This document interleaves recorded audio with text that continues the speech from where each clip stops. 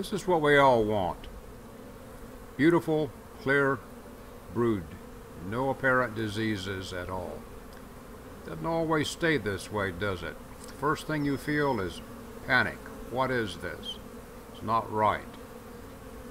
Sunken cappings, dead larvae,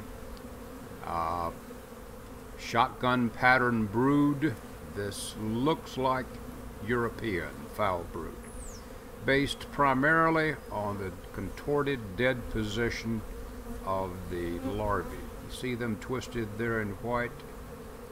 Your panic is American Foulbrood.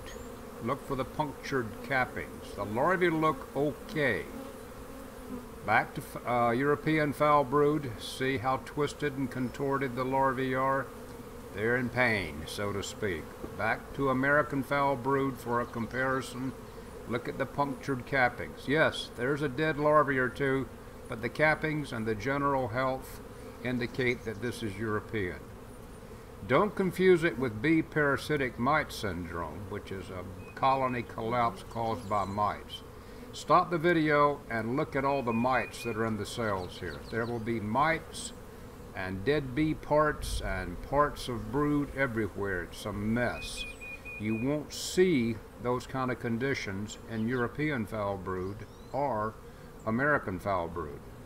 European Foulbrood is a limiting disease. The larvae die in the early developmental stages and never reach the pupal stage. There's a stench, an odor, as these larvae decay.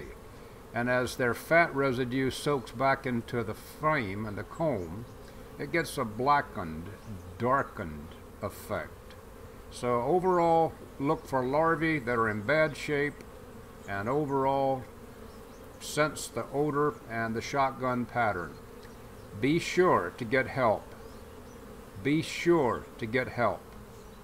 You need advice on this if you're a new beekeeper. They can recover from European Foulbrood, but don't confuse it with American Foulbrood. Brood diseases happen to all of us. Be prepared.